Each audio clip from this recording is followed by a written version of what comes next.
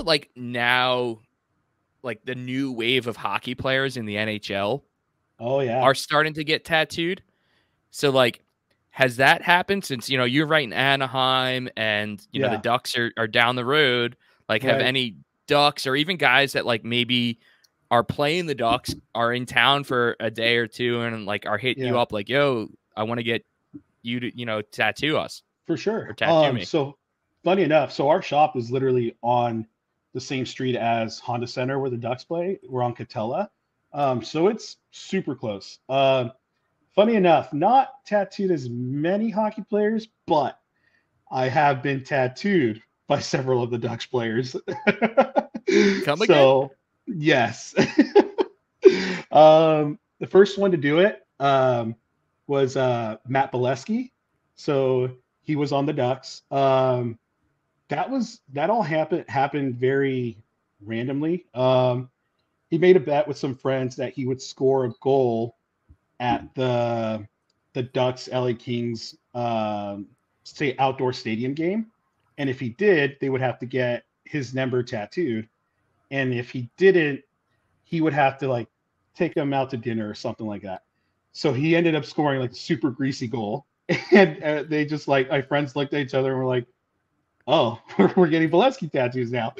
So they came to me and were like, "Hey, can you do a 39 on us?" And I'm like, "Yeah, for sure."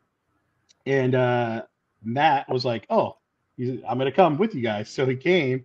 And at that time, I don't think Matty he might have had like one or two tattoos, but I know he was still kind of new to the tattoo world. So he was asking me questions while I was doing. He's like, "Hey, so how do you do this? Or how do you know when to blah, blah, blah?" And I'm like, "Oh, you feel it and you run this, blah, whatever." So I was like, "Would you want to do one?" And he's like, "What do you mean?" I'm like, "I don't know. You want to do a little 39 on my leg somewhere?" And he was like, "Sure." So he's like, "I don't know what to do. How do I write it?" And I'm like, "Just write it out like you would on your stick. Just a simple 39." So he did that on a piece of paper, made a stencil, put it on my leg, and then he tattooed it. I kind of just told him what to do, and dude, he was like, it looks great, by the way. It's held up incredibly well.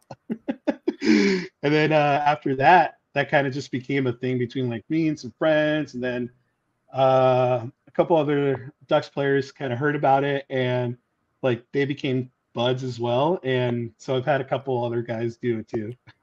I was not expecting the story to go that way. oh yeah. It's funny because the second one to do it was actually Josh Manson, who's still on the Ducks. And that was cool because Josh is a great dude. He did the same thing, just a 42, the way he writes it on a stick. His is extremely clean. And he even like, dude, after he did it, he was kind of like, "I think I could clean this line up." And I'm like, "Damn, all right." And dude, it's honestly a perfect tattoo. It's crazy.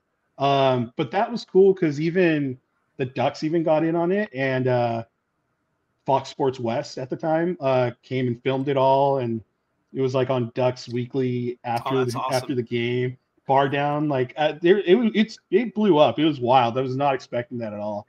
But Josh is a great dude, super cool homie, and I was stoked to get it done. That is unbelievable. I just wonder when you were getting that 39 on you, like that first like when he first put that to your leg, he's probably like, "All right, so like this," and you were like, "Holy shit, that's inside my whole leg."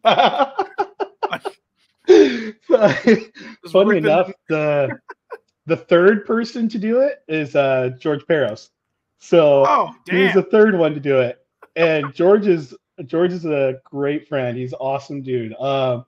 He was like, I had fun with him because I was the closest to him at that point. So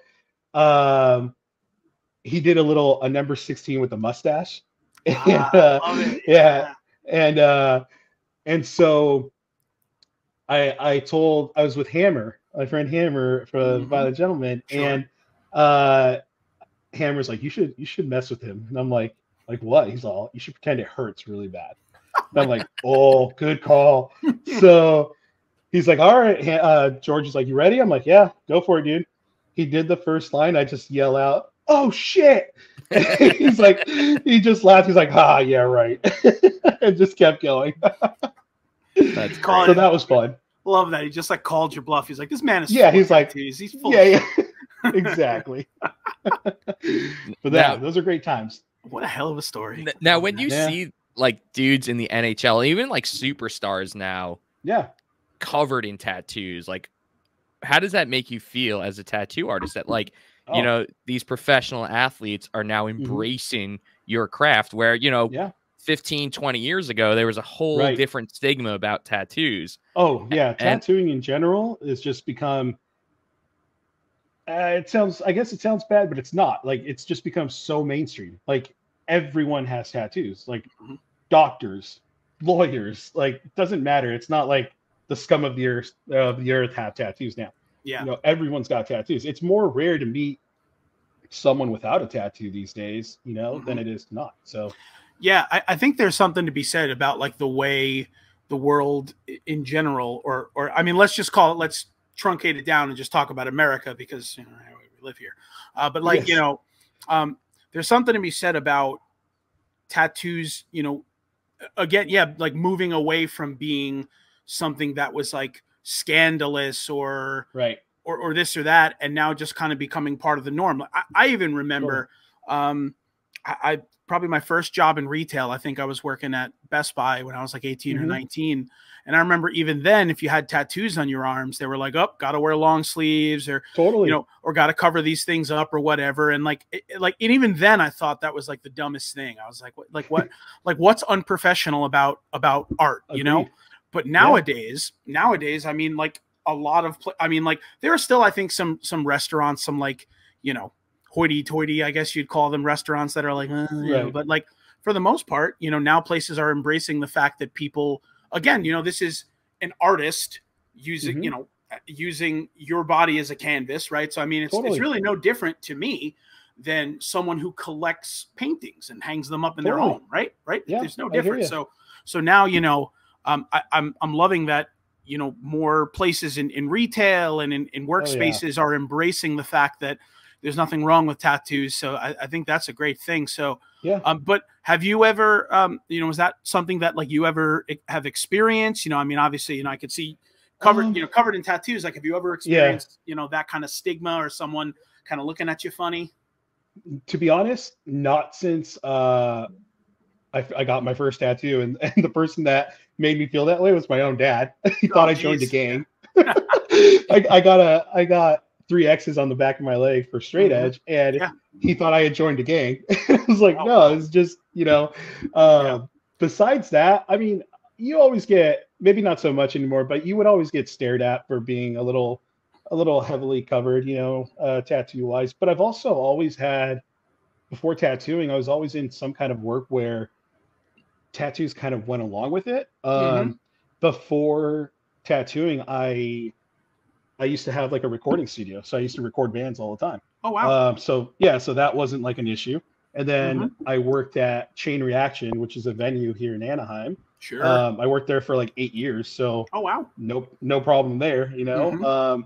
And then went on to working at a tattoo shop, and then became a tattooer. But like you said about jobs being way more flexible with tattoos, our shop is right across the street from Disneyland, and Disneyland was always a no tattoo policy. Like, you can't show your tattoos.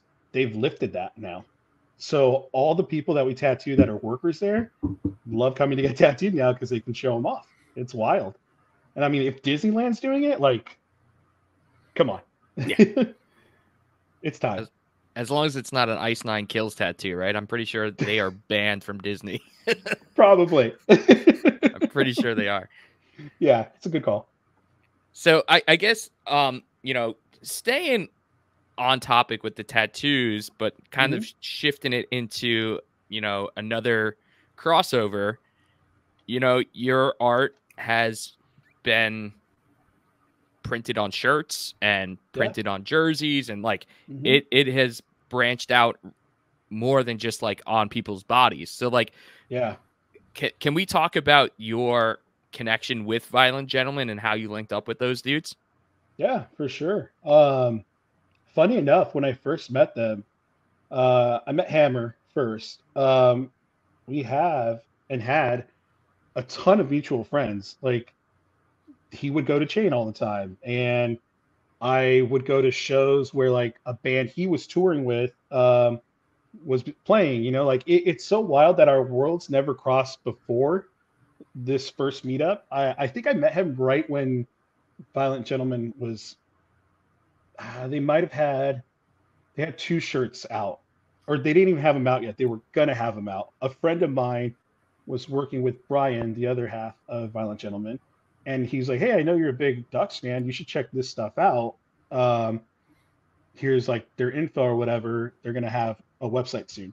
It's like, "Oh, rad! This is awesome." I think I might have found their Instagram page and then just talked to them through that. And then we had so many mutual friends that me and Hammer finally met in person. And that was probably around the time that I was I don't think I had started my apprenticeship yet, but I was getting into an apprenticeship tattoo wise, and just told them like, "Hey, I'm a big hockey fan. Like, I love like what you guys are going to do." And the shirts they had were an Enforce Anaheim shirt and then like just a Violent Gentleman shirt. And I was like, "I'm super into this. Whatever it is, I'm in. Like, I love it." And then we just kind of kept in contact that way, and throughout the years, just saw them bloom. Like they were progressing so fast, and I loved it. And like me and Hammer got really close, and we're still super close. He's one of my best friends without a doubt. And just like realizing the same or the amount of friends that we have in common was like, how did we never meet? This is so wild. We're both straight edge dudes, like love hockey.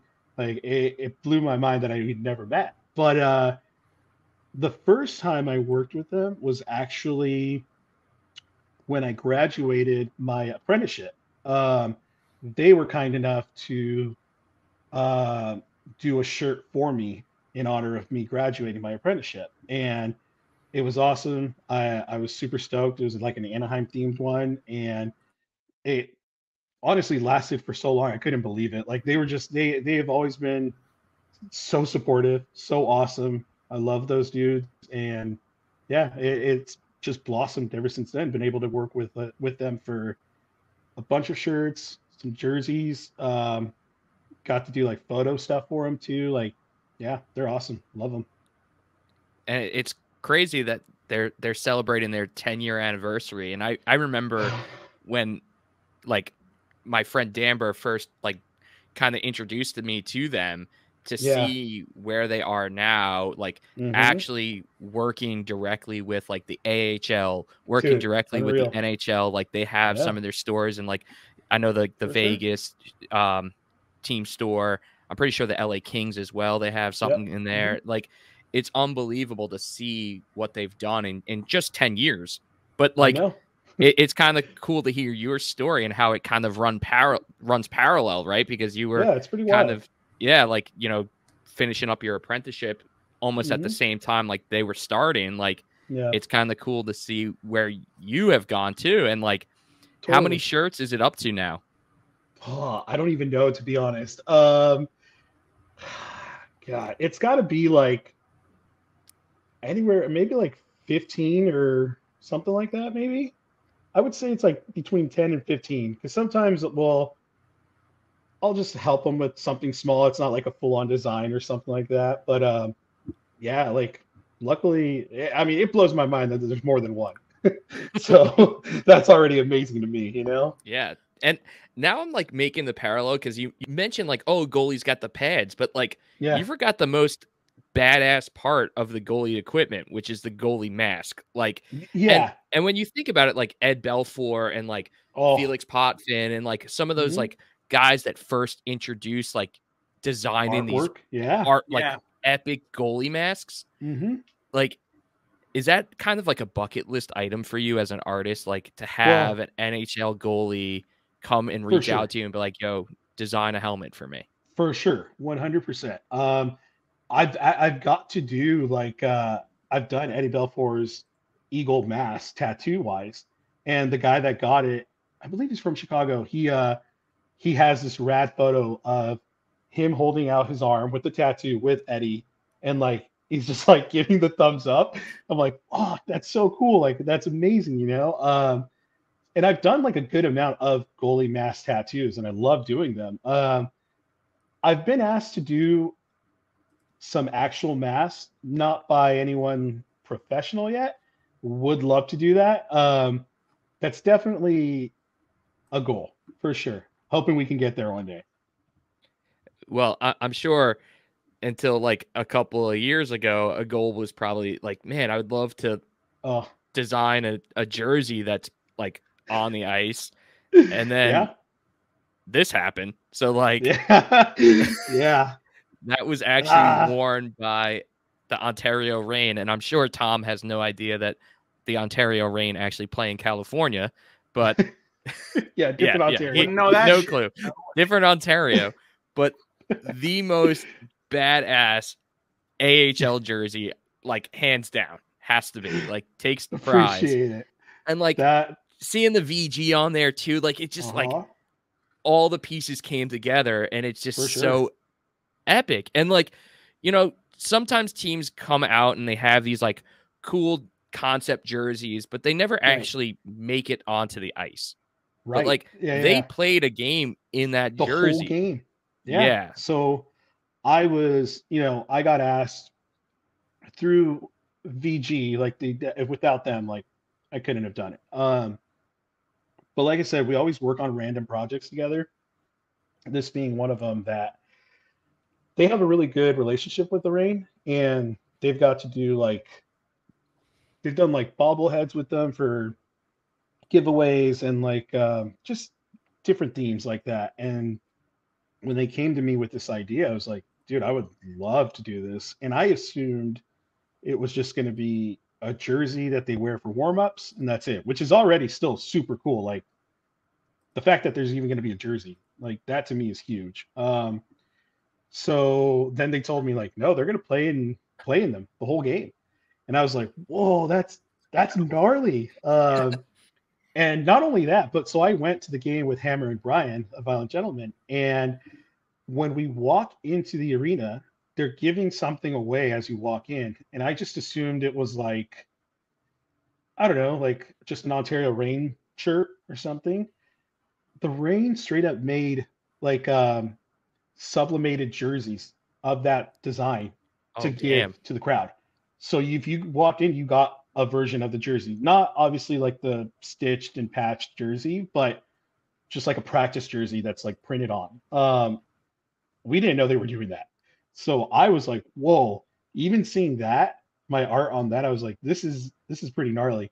And then as soon as we walk in, dude, people are already wearing them. I'm just like, oh, this is crazy. I was not expecting this. And then they also had a shirt made of it that they were selling in the team store, which is super cool too. I couldn't believe it. And not only that, but when we got to our seats, started looking at the scoreboards and whatever, and everything was wrapped and had that artwork on it.